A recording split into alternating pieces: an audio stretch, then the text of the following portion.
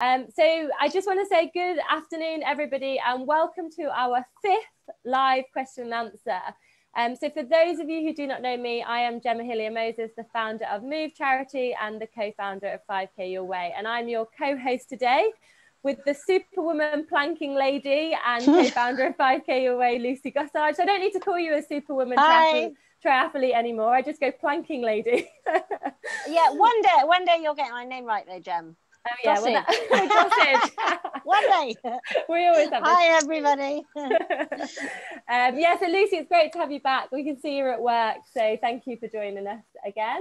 And we have a very special, what I'm going to call our Sheffield crew with us this morning. So, this afternoon, with our panel of experts from Sheffield. So really, really great to have you guys on. And before we get started, I'm just going to give everybody a brief introduction, and then you guys can really talk about what you do, what you've been up to, and the questions that we're gonna ask you. So first up, those of you who've been on our question and answers before, our very first one actually, we had Rebecca Robinson. So give us a wave, Rebecca. So Rebecca is a consultant in sports and exercise medicine, but is also our 5K Away Sheffield ambassador. So she was one of the experts on our panel on our first ever live question and answer, and has been doing some incredible work, especially around COVID-19 and exercise. So really excited to listen to what Rebecca has to say today. We also have Helen Quirk here, so give us a wave, Helen, so everyone knows who you are. So Helen is our Wonder Woman fancy dress lady, and you'll find out a little bit more about that later. But she's a woman of many talents. So she's a researcher in exercise psychology at Sheffield University, and also our fellow 5K Away Sheffield ambassador with Rebecca as well. And finally, but last but not certainly least, we have Debbi, and I'm definitely going to say your surname wrong, Debbi. Rowley? Perfect. Right? Yes.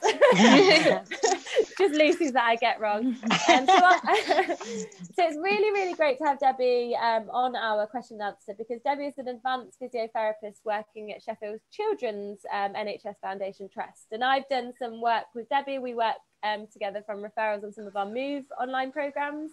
And also the Sheffield Do It For You Day. So I'm really excited to have you on, Debbi, because I think it brings in a different conversation around children and young people that we haven't actually had on here before. So really, really exciting. So I guess, and this is probably the reason why these go on a little bit longer, because I love an introduction.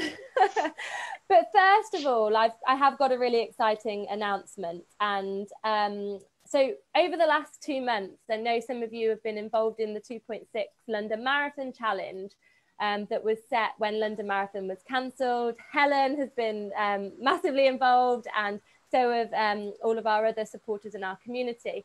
And we worked out yesterday that our supporters and community have raised an incredible £13,809.89.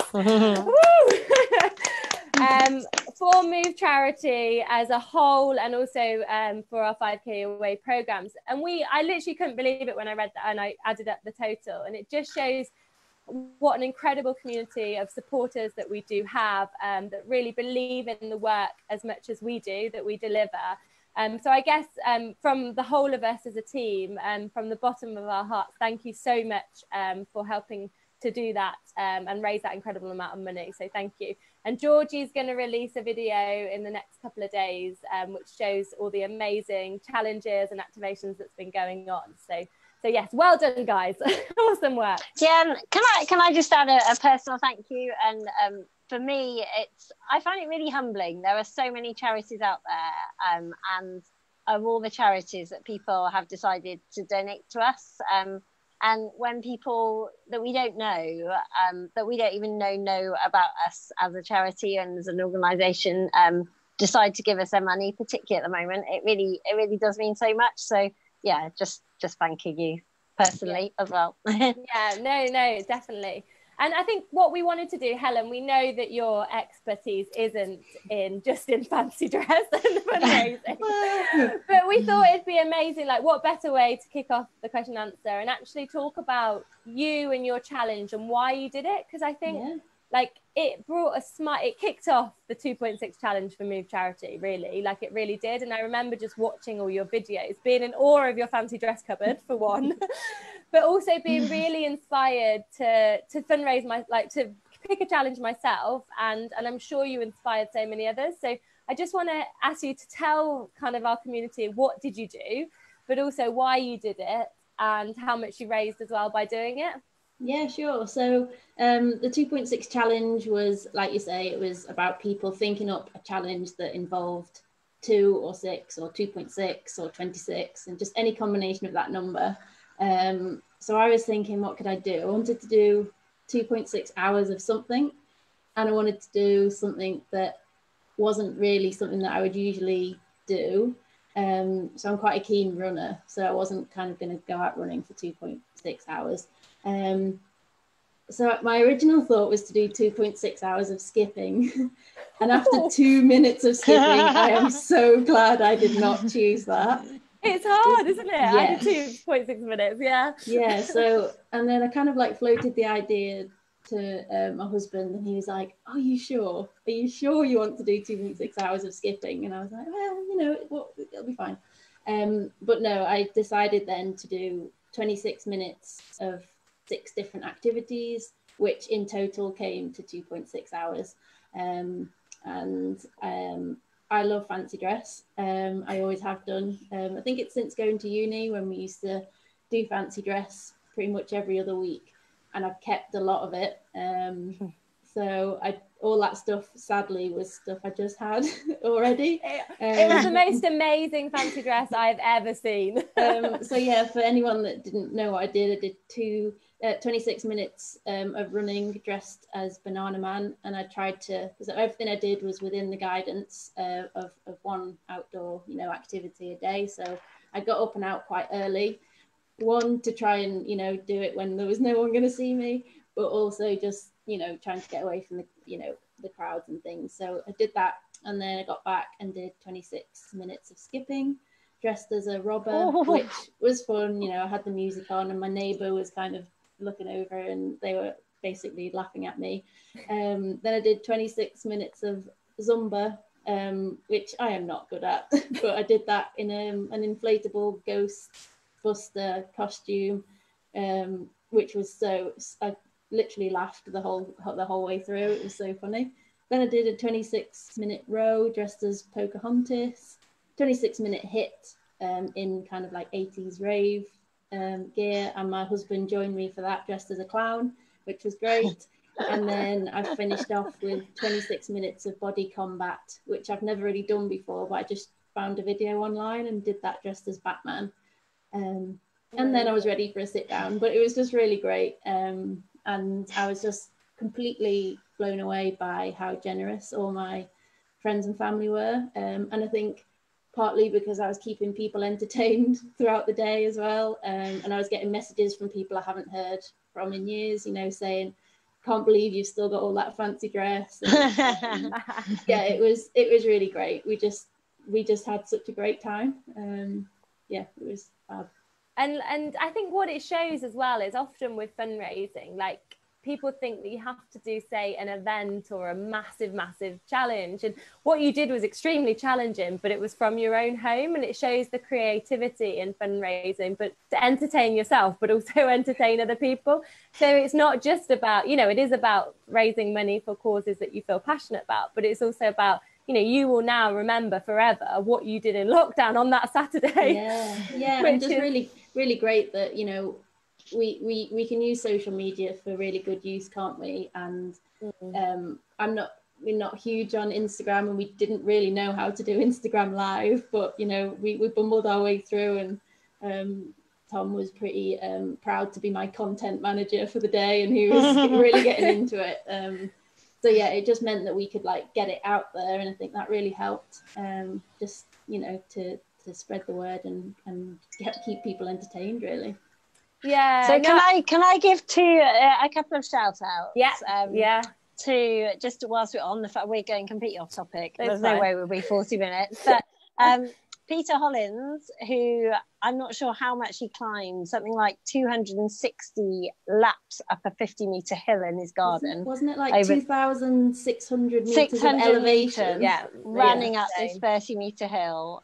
So he's part of Team Erdinger. Boo Alder, who also raised huge amounts of money doing some crazy challenge in her garden. So she's part of Team Erdinger. And the amazing Nikki Bartlett, who's a professional triathlete, who also raised huge amounts of money climbing Everest on her indoor bike trainer at the weekend. So loads of amazing people. And yeah, I think it's really cool that the Erdinger team has been supporting it as well. So just a little shout out to Team Erdinger. Yeah, no, absolutely amazing. And I think actually just watching, you know, I was really inspired by Helen's like what she did with her all of the fancy dress. And then when I saw the Everest climb, I was like, I'll just sit with my cup of tea and watch you guys. I was inspired with no intention of even trying to do that. It was absolutely insane. But yeah, all of you, like, because I know Lucy and Tom did the Everest climb, and you were on your bike for 11 hours. Was it 11 hours? Tom was on for 11. I was on for 10. Not competitive at all then. Brilliant. You've thrown him under the bus there. Brilliant. Right. So again, like from the bottom of my heart, thank you so much to everybody who's fundraising. And I guess on the topic of moving in creative ways, what I wanted to do is first of all talk to Rebecca.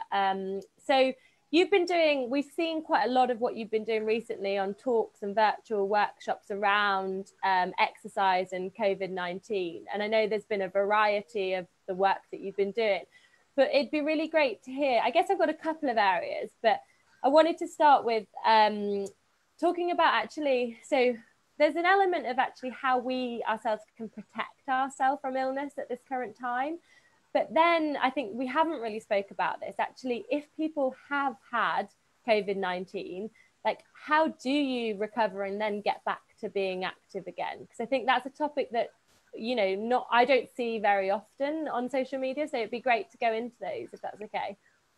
Absolutely, yeah. And at any point, people just kind of jump in and suggest anything I haven't covered. But I think like before this whole situation, actually Gemma, you started it off because I've never really done anything on social media like live, and it's not something that I really thought about. I don't know if Lucy sort of feels the same. Sometimes medically you kind of like it's a different form because you're so used to having like the one-to-ones with your patient.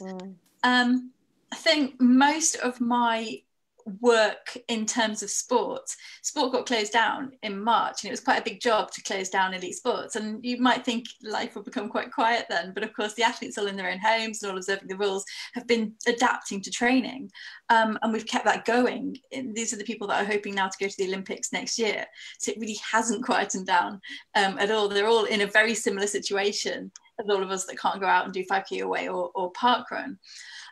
So I guess like in a couple of ways there are a lot of parallels, because we want to keep that group active, because for many of them that is their job. Like Lucy, you'll know exactly what that means. But what we did start doing really early on was thinking, well, what about this virus? What do we know?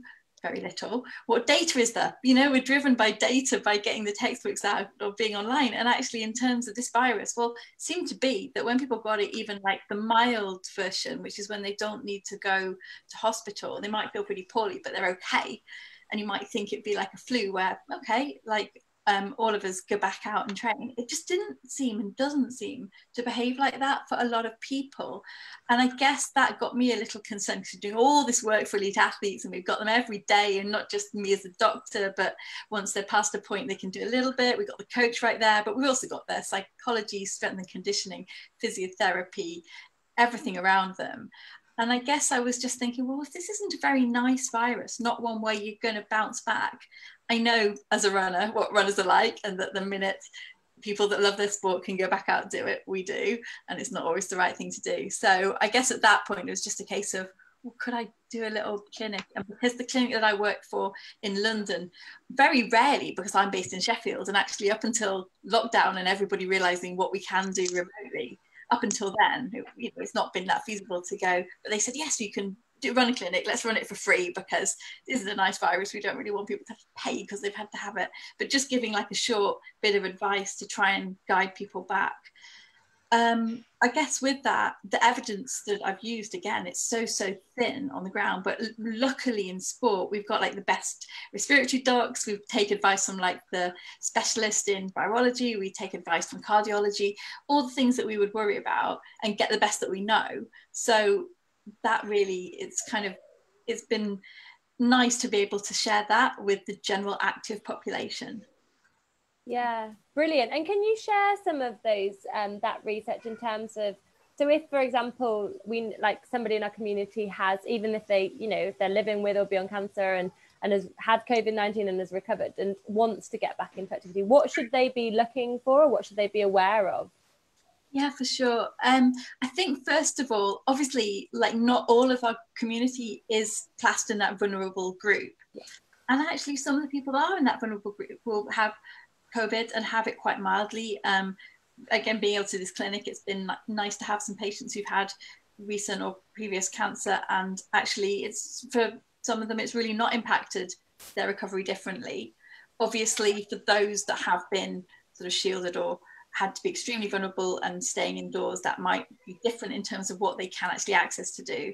But basically, for somebody who has a fairly uncomplicated course with their illness, we're definitely saying for sport, like if from the time that they get ill, it's a minimum of 10 days.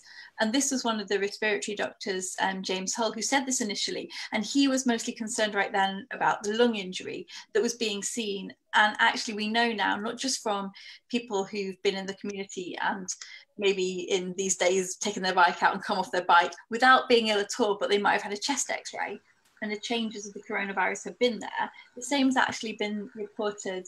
Lucy will probably have known this too, people going for routine x-rays in oncology. So we know that have it, say, without symptoms, but there is still that impact on the lungs. So we've basically said anybody gets any symptoms, even mild, let's totally rest. So for some that'll be 10 days, but for some it will be longer, because some of the people will experience these little spikes or big spikes in the illness, kind of trying to, as if it's trying to come back. So, and 10 days minimum, or until the symptoms have gone, it's really shutting people down from their normal sports. And after that, it's a very gentle 7 days of getting back into the rhythm of exercise. But if you were running, we talk about let's just walk, and getting people to report how tired they feel, because often they feel really, really tired, and also either using heart rate, ideally if people have got a heart rate monitor, but often their rate of perceived exertion correlates really well. And what's been interesting is that since that became kind of the idea that we had, the specialists in cardiology have said, well, there's some inflammation going on here. And we know that some people will get inflammation around the heart, like that's myocarditis, and they will have gone to hospital likely for that reason, and they'll be quite poorly. But for other people who don't experience that, we do think that there is still inflammation around the heart. And that's another good reason not to get straight back into sport, take things really, really steadily. So informed by those issues.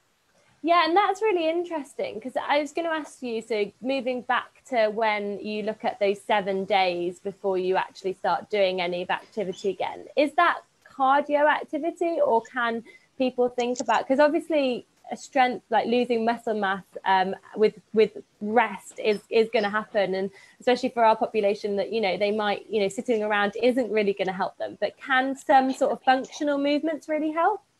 Is that something that you could do in that period? Or sometimes the case, quite often people have had quite a lot of feeling lethargic and fatigued, but also in some cases they might have been sitting on the sofa for most of the week because they feel really.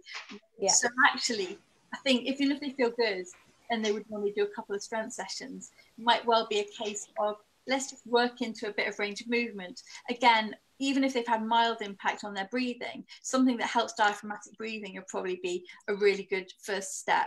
I'd caution people away from heavier strength and conditioning, partly because they might have lost that range, but also, again, it's still a physiological strain. And sort of work. I mean, I've had quite a few people even saying they're going to do their jobs, the sort of mental side has sort of brought them back and regressed their recovery a bit. So it's kind of like backing up on all fronts, really. But yeah, and it's really, really great to hear from your expert opinion, and also what experience you've had with people developing. And like, I think we always say this, you know, everybody is individual, aren't they? Like, that is important to be aware of as well. Do you think there's anything specific, any specific advice that you would want to share with people who are currently on cancer treatment who might have contracted COVID, or perhaps have recently finished their cancer treatment? I mean, yeah, I imagine it's the same guidance, and it probably wouldn't change. And the emphasis is really, you've got to be patient, and if anything, be overcautious. But having any, I think if anything, Lucy's would have to be a joint approach and run it by you on this. In terms of talking to their specialist and just checking early on. I know that, well, correct me if I'm wrong, but obviously people are being tested really closely in terms of developing any of the early symptoms or any signs of a temperature. There are some other considerations. We know there seem to be a high risk of issues like blood clots as a complication. Obviously a cancer population is at higher risk, so I guess we don't want people pushing through doing exercise, but maybe just encouraging, if you feel just up to it, just pottering a little bit around your house as opposed to being totally immobile, and obviously reporting any symptoms in sooner if people feel like they're recovering but actually they're still quite short of breath and it's 4, 5, 6 weeks later. That's probably the time. That's the time in sport that at the moment we're being cautious and doing some extra tests. I think that's certainly people's oncologists or they themselves will be keeping a closer rein, but that might be the point at which saying, well, actually, even if they've recently finished treatment and are basically okay, that might be the point just to look a little bit further and check that there aren't any complications. Yeah, and I guess it's it's important to note that the tests at the moment are not 100% accurate by any means. So a negative test does not mean that you haven't had it. And so as you suggested, Rebecca, in the hospital, if someone has a negative test but they have chest X-ray changes and they have symptoms, we assume that they do have the COVID infection. And so yeah, I guess if you've had a viral illness and you've been tested and it's negative but symptoms are persisting, it's perhaps safer to assume that you might have had it rather than say, no, it wasn't COVID, it was just something else. I think you'll have experienced this too, Lucy. There's kind of a spectrum and we're getting more and more different symptoms. But again, in elite sport, we've not really tested because we've thought, well, actually, these people in terms of elite sport, they get the medical support all of the time, but we don't want to detract from NHS testing. So actually we just look at that risk and say, does that actually, does that impact them as an elite athlete? We don't want them getting less attention in terms of not accessing the NHS. But in general, I would say that I haven't really needed to test because you get 3 or 4 symptoms that just seem like too much. What's the coincidence? Again, a lot of people have been self-isolated. Well, everybody's been on lockdown, but so there aren't as many respiratory illnesses. And yes, there's still some hay fever, there's still some colds, but actually those symptoms coming together, I think sometimes clinically I'd be more confident than the test. Yeah, and it's really interesting because the healthcare professionals that I know who've been tested, when they describe their symptoms, you would have said, well, that's definitely COVID, and yet the test comes back negative. And I guess we just don't know we don't know how accurate these tests are, and the testing is getting more and more prevalent, isn't it? So we'll certainly in a few weeks' time we'll know a lot more. And I think just to say on those points as well, if people are getting worried that they've been through the illness and the virus and that they're in the recovery but they're still struggling with things, I think people are not making use of going to a GP or talking to their GP or going to their back to their oncologist if they're going through their treatment or their support team. And I think we spoke to Debbie and we'll come onto this as well, but how these services are still available for you to access. And I think people feel that those services have just gone away because of COVID-19, and they really haven't, have they? Absolutely not. And I think, the hospital that I'm working in and all my GP friends, all my doctor friends are really trying to get the word out that we would much rather people phoned us and came to see us. And GPs are sitting there twiddling their thumbs waiting for people to contact them because people don't want to bother them. And the NHS is certainly up and running, and we'd always much rather have a phone call and have the opportunity to talk things through with you than not. Real, yeah. So just a last one for Rebecca before we move on to Debbie, to have a chat with you, Debbie. So Rebecca, we spoke about this. So in light of the sort of confusing government announcement. I'm not going to put too much of my opinion on that. Government strategy about activities. What we kind of wanted to ask you, what are the best activities to engage in or avoid for somebody who perhaps, people living with and beyond cancer? What is your opinion on that? I think we've got this funny blend of things that people can do. So people that can and usually do, say, run or cycle or walk, it's been relatively straightforward all along, observing social distancing, although for some difficult if they can't meet up with their usual groups. So I think that has benefits in terms of people not turning to new sports that they maybe will find difficult to get into in terms of just injury risk or access. But I think those individual sports are straightforward. There are certainly some that are coming back online in terms of people being able to access right now, such as golf, such as tennis, like with a family member. But I think we've got a group here who have adapted to life with or beyond cancer, in terms of that often changes what someone's sporting, like, not ambitions overall, but their experience has been. So while sadly it's not opened the doors to events like Park Run 5K Your Way, I kind of don't have any concerns that this group won't be as innovative. So I think at the moment, while we're still on lockdown, it's just exploiting the things that we've all learned so far. And if that's like getting some group sessions like the brilliant one that you did, Gemma, with Tom, I think it was a few weeks ago, getting people to do those activities, if people are still shielding, because people still will be, or mostly in their houses. Again, gyms aren't open, but I bet everyone's a lot better at, I am finally a bit better at home-based strength and conditioning and gym work than I was. So I think it's looking at the positives that we've got so far and building on those. And I think I think for anyone who's on treatment or just finished treatment, I would absolutely recommend talking to your oncologist or your nurse specialist about what their advice is, because I think the government letter is very stark, and certain patients will be much lower risk than other patients. And it may well be that your oncologist says to you, you can go out for a walk, just stay away from people. You could. So I think that there is no one size fits all, but talk to whoever is looking after you and ask what their opinion is as to how strictly you need to shield, because I'm absolutely certain there are some people locking themselves away completely who don't need to do that. Yeah, brilliant. Yeah, that's really good advice. So I think so I think to save us going into 2 hours of conversation, which is always the risk. But so we're going to move into have a chat with Debbie now, and obviously remember you can all chip in on this. So thank you for that, Rebecca. But Debbie, we haven't really touched on children living with and beyond cancer too much recently, and we wanted to talk about. I wanted to ask you, what does life look like for you as a physiotherapist and working in the NHS right now? Well, it's quite different. We're not seeing as many face-to-face patients as we normally would be, which has proved challenging at times, but it's opened a lot of doors for people, I think, as well. So we are still, as you said, open for business. We're seeing everybody, whether that be virtually or ringing, or the people that we do need to see, we are seeing in clinic or as outpatients or on the ward. So firstly, completely agree. If you've got questions or you need to ask anything, just give us a call, because we are still there at work doing our jobs. But yeah, it's different, and definitely engaging children in virtual clinics is quite tricky. I think, especially the younger kids, that's quite a tricky thing to do.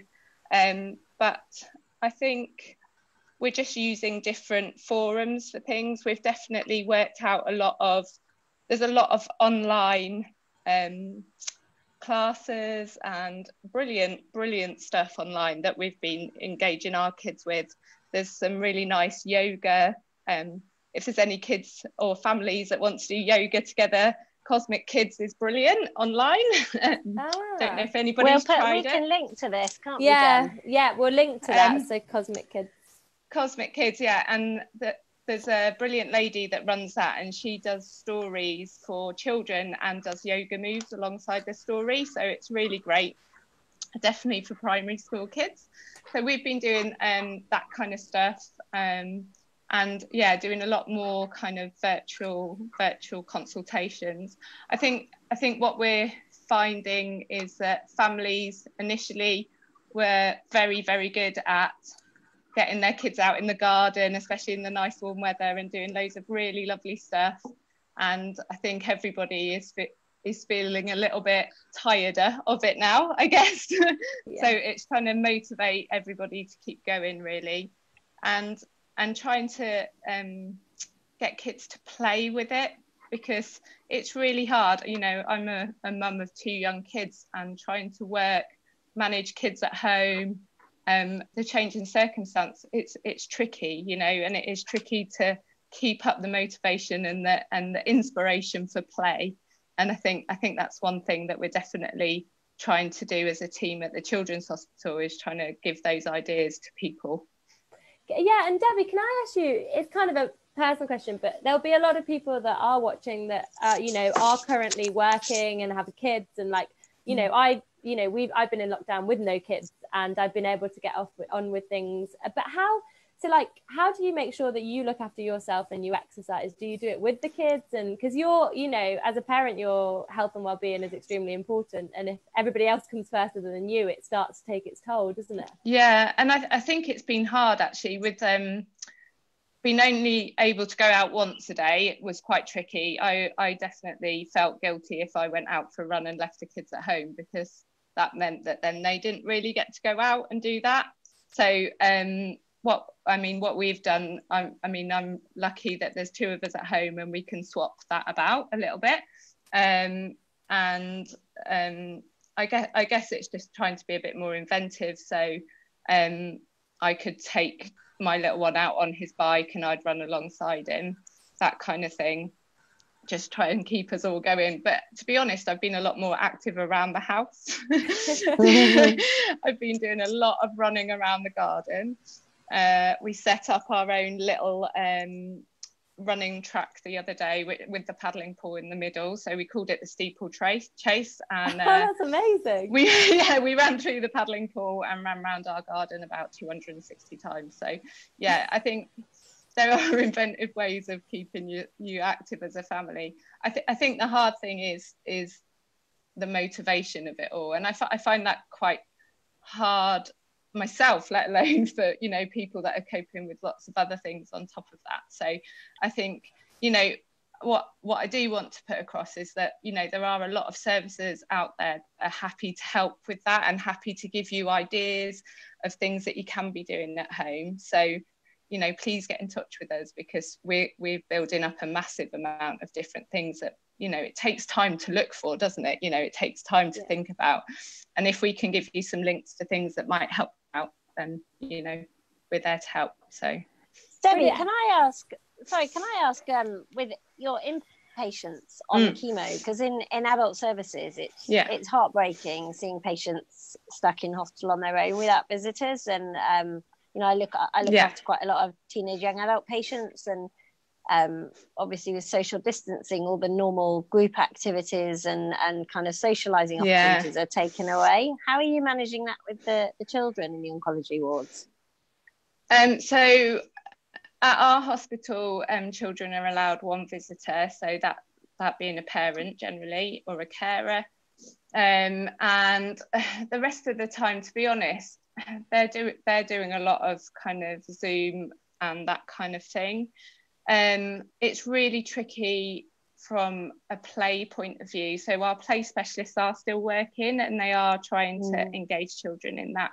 But from a peer support point of view, it's really hard. And I think we're encouraging families to kind of do a lot of social stuff via Zoom and that kind of thing. But yeah, it's tricky. It's probably very similar to adults, apart from they have a parent with them, so that is nice. But from a peer support in terms of children to playing with other children, it's not happening at the minute. And I think that's one thing that a lot of people are quite worried about, is that children will lose that ability to play with each other a little bit.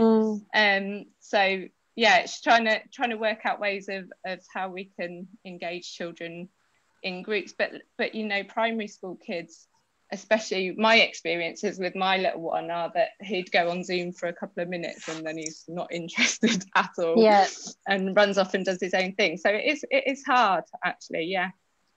Yeah, and I was just going to add, not just onto, just going back slightly. So you spoke about there's obviously a lot of activities that people could engage with, like either if they got in contact with you or they looked on social media and like the Cosmo Yoga. But like you said, and I think this is a question for both you and Helen, is around that motivation. So like it's great that there's so much, but sometimes it can be overwhelming. But if I was a parent and I had, not just if I'm a parent, but if I had, for example, if I was a parent who had a young child going through their treatment, but I wanted to put some structure into their life, how do I go about doing that? Like, what are the tools and what tips can you give me to be able to put that structure in?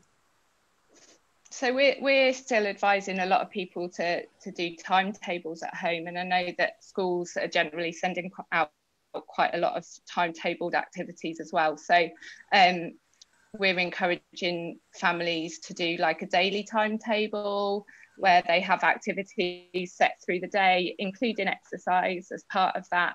And that can include, even the standard stuff of getting up and getting dressed in the morning, making sure they're having their 3 meals a day, that kind of stuff that when time seems to just go on, you forget sometimes that you need all those things as well. So yeah, we've included those, encourage people to include like lunch break and playtime and that kind of thing into their normal timetables, just to try and keep kids like stress. So having that kind of thing has proved quite useful, actually. Real, yeah. And Helen, did you have anything to add to that? I think like Debbie's just said, obviously having routine is so important, and I think it was probably quite easy to slip into kind of school holiday mode at the beginning and just think, oh, let's just see where the days take us. But I guess that quite quickly loses its novelty, especially when you're kind of trying to peel children off the roof and the ceiling kind of thing. So definitely having routine. And I think something that's just made me think then, when you do have a family and you do have this restriction on the amount of time you can spend outside or the number of times you can go, there's going to be competing demands there, isn't there? So, mum might want to go for a run, dad might also want to go out for a walk or a bike ride, the kids want to do something else. So maybe, it's about just all sitting down and trying to have that discussion around what does everyone want to get out of today? How can we get that work? How can we make that work? Yes, we might not all be able to do what we want to do today, but maybe we could do what you want to do tomorrow and the next day, and just have that conversation. Because I think sometimes it's easy to assume that, your family members know what you want, but sometimes you just have to have quite open conversations and say, look, what do we all want to get out of today? And let's try and make that happen. Yeah, that's a really, really good tip. I think anybody could take that, even like, if you're whoever you're sharing the house with, that is really good, because I think it gives some clarity, doesn't it, around what you want to do and make sure each of your needs is being met at some point during that week. Really good advice. So let's just move on. So we wanted to give you guys the opportunity to talk about the research project that you guys are starting or have launched. So I'll let you go into it, really, if you could give the audience a little chance to hear about that. Okay, so I was lucky enough to get some NIHR funding to do an internship this time last year, and myself and Helen, as my supervisor, have come up with a project to look at how active children are in hospital. So when they're diagnosed with cancer, and how active they are in and at home as well. So during treatment, how much are they moving, basically? And we were really lucky that we've got some funding from the Children's Hospital charity to continue with that. So when the world is up and running again, we have some money to have a look at how active our kids are, with the aim that when we know how active they are, we can maybe look at why and when and how to kind of target physical activity with that population. Oh, I wasn't sure if Helen was going to say. I thought I saw your lips moving, so I was like, I'm not going to interrupt. Yeah, and so I think, once we're allowed to kind of do research again, we're really looking forward to, it's something really positive, isn't it, to look forward to. And it's not COVID related, but, physical activity post COVID and post lockdown is going to be so important. So in a way, it will have a lot of relevance. But it's just really nice to have that to kind of look forward to when we go back to whatever the new normal is.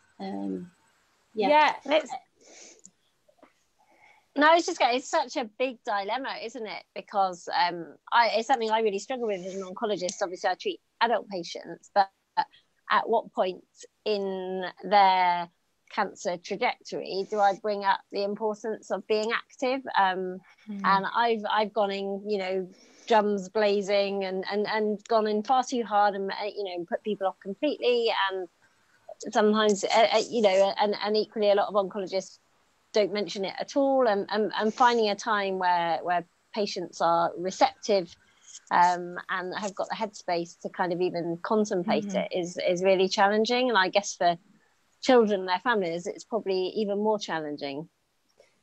Yeah, and I guess it's a little bit that we don't actually know how active these kids are. So there's some research, a little bit of research from the States kind of saying a bit further down the line after treatment that children aren't as active as their peers, and the consequences of that.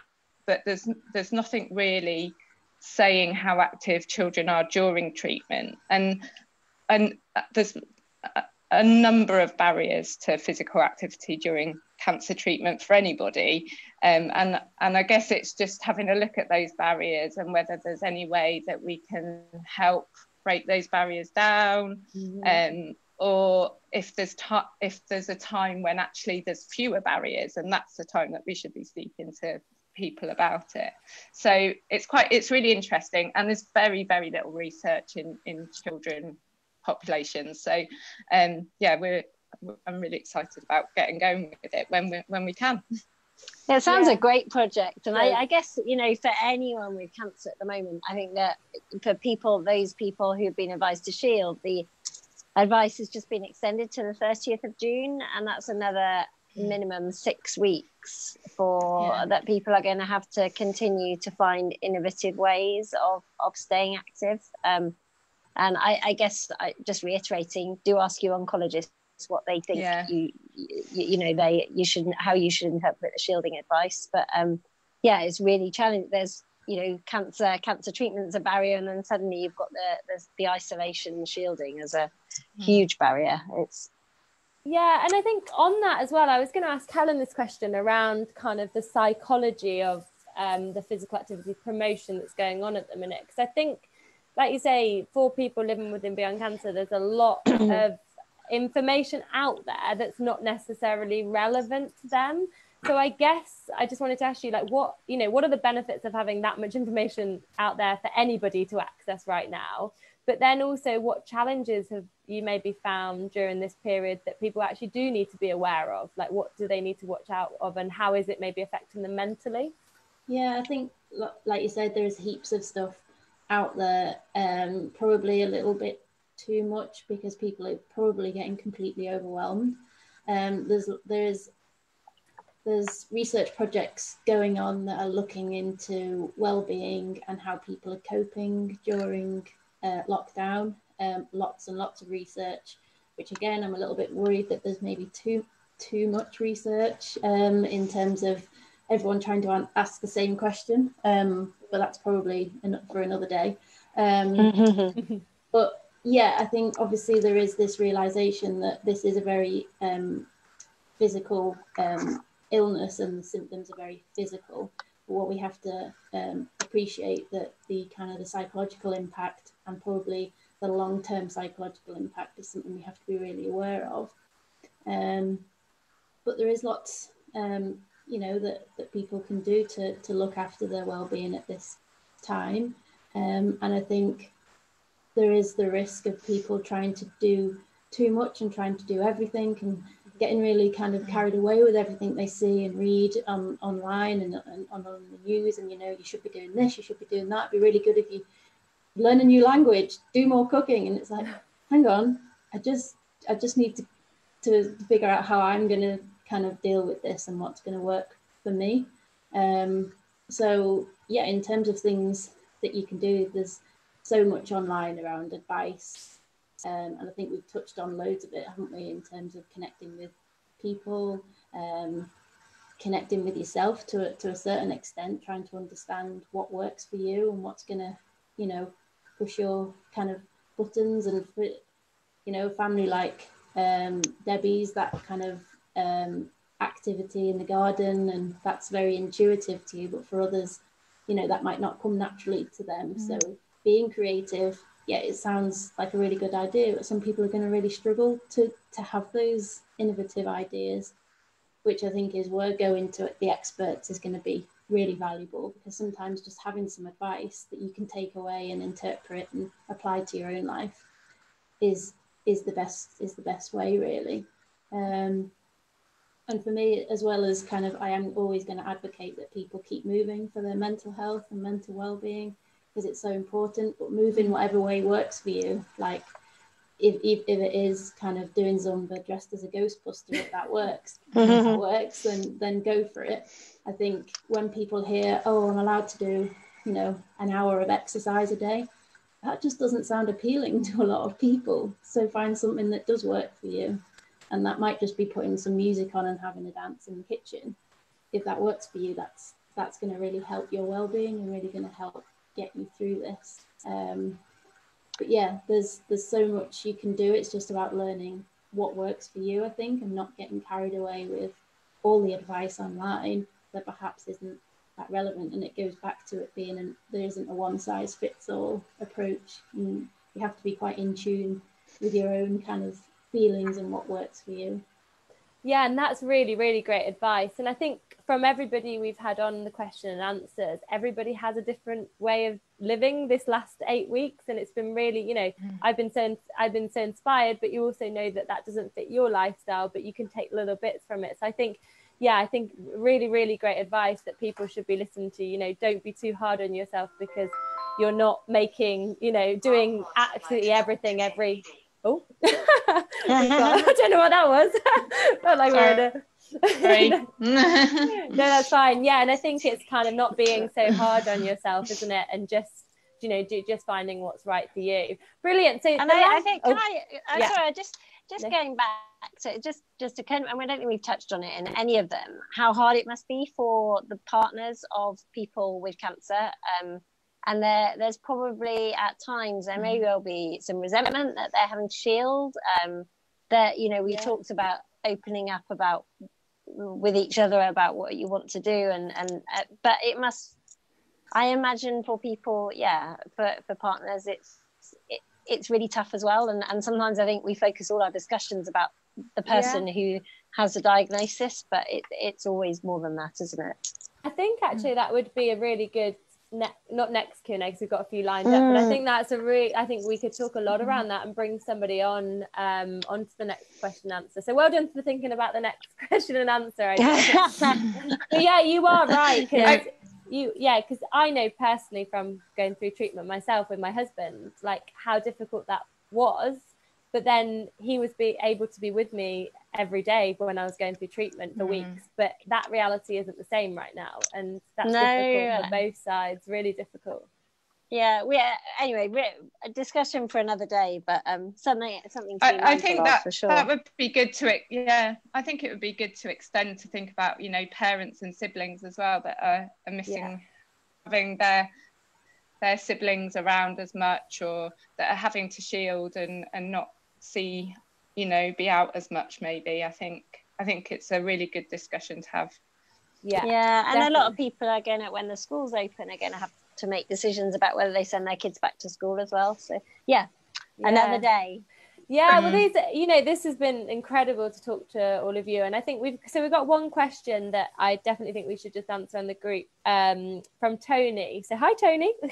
Hi, Tony. So Tony has a question for Lucy, and I think this might relate to Debbie and potential Rebecca as well, but I guess it's for Lucy. So some oncologists still seem to be a bit negative about exercise for cancer patients, even in normal times, and he's just asked what's behind that.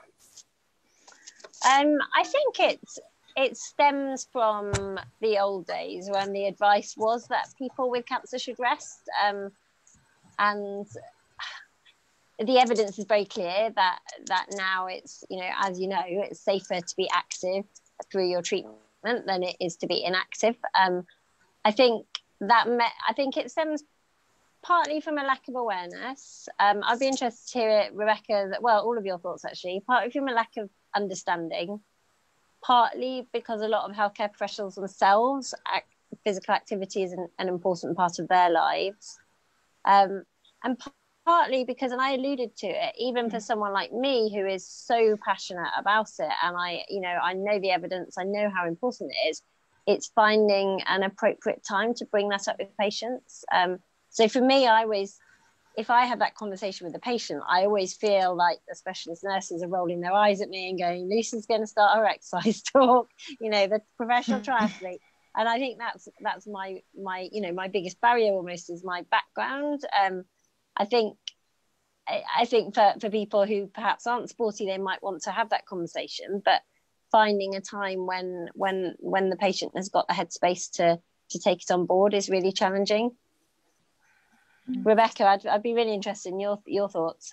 Sports exercise medicine that we deal with really from the beginning, because there's the sports side, but the big part of my job that I'm interested in terms of exercise medicine is trying to get people into activity, especially with the diagnosis of cancer, before, during and after treatment really.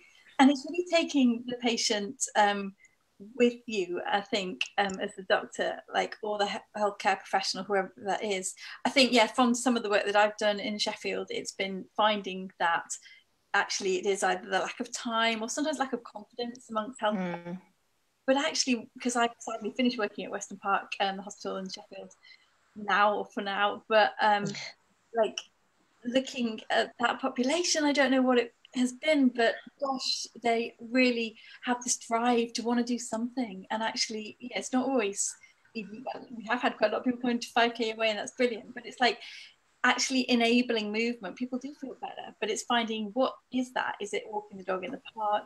Is it in the garden? And again, it's kind of not all in the same situation as people that have cancer, those of us that haven't, but it is, in a way, it's like dealing with the change that isolation has brought to all of us. There are some similarities, and I guess my only, when we all looked at what we're looking forward to most after lockdown, I think for me 2020 was, hopefully, apart from working with Olympians, it was looking at the research side, and that being the area to say, well, okay, we know, but what do we need to know? Because, for example, saying young people, if we sort of look at sometimes some of those treatments that might have effects into later life, when do those changes happen? We don't quite yet know. We seem to think that exercise is a really, really good thing from the evidence we do know. But when should we be upping the ante? Are there points in the treatment trajectory that we should think, actually, keep active now? Or are there real points afterwards? So again, I think if we get some of the research developed, we'll be able to push that further and work towards. I think something that I always say when I'm talking to healthcare professionals about it is that often all we need to do is just give patients permission. And I used to do a lung cancer clinic, and going back to, what doctors and nurses used to think, that rest was the best medicine.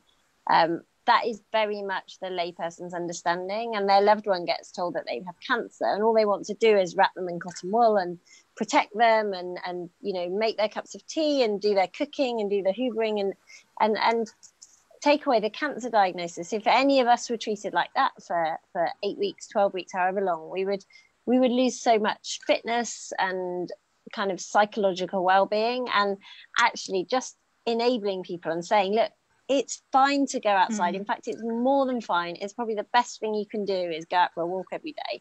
Giving them that permission it can be mind-blowing how that can transform people's physical and psychological well-being. So I think that's the first step, and I think every healthcare professional is negligent if they're not doing it. I think that's the first message that we need to get out.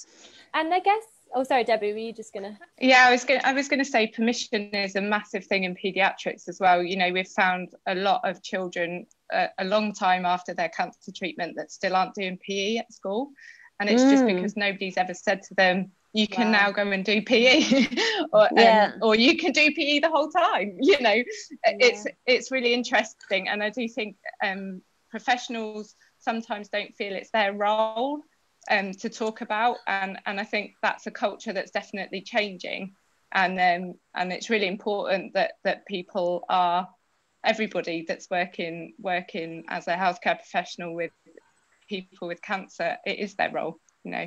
And I think that, you know, the bigger charities have got a role as well, because if you Google complementary therapies, and believe me, I've done it for every single big charity, cancer charity, physical activity is not listed as a complementary therapy on a single website that I could find.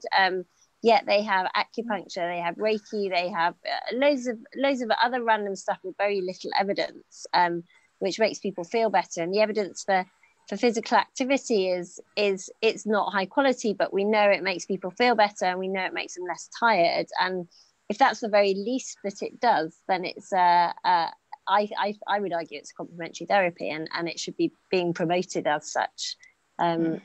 Yeah, and I guess just to round this discussion up, because really, you know, hopefully Tony, we've answered your question there, but I know Rebecca, you and the moving medicine team have worked on those resources, and I'm always keen to talk, like, to say about those resources, and we'll get Georgie to share it, because from a patient point of view, you can go into those resources, but also from a health professional point of view, that's a really big educational tool, isn't it?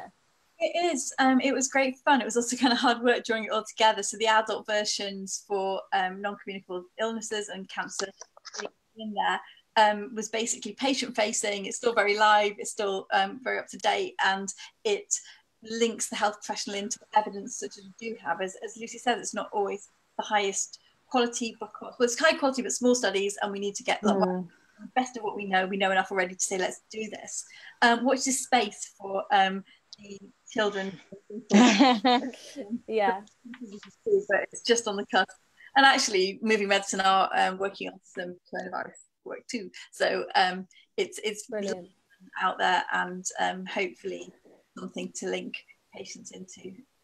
Yeah, and I think we'll be signposting from our social media pages to those resources, because I think they're just so valuable. And like we say, from a healthcare professional point of view, it's a real simple place to just go and visit and be able to educate yourself on how you talk to patients about exercise and activity when they're going through their treatment and beyond. So I think I told you we won't keep it to 45 minutes. We are going to have to wrap it up there.